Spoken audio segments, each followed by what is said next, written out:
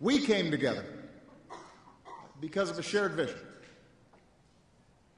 We came together to reclaim that basic bargain that built the largest middle class and the most prosperous nation on earth.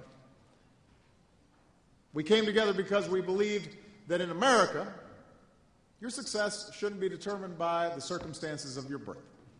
If you're willing to work hard, you should be able to find a good job. If you're meeting your responsibilities, you should be able to own a home, maybe start a business. You should be able to give your kids the chance to do even better than you. No matter who you are, no matter where you come from, no matter what you look like, no matter what your last name, no matter who you love,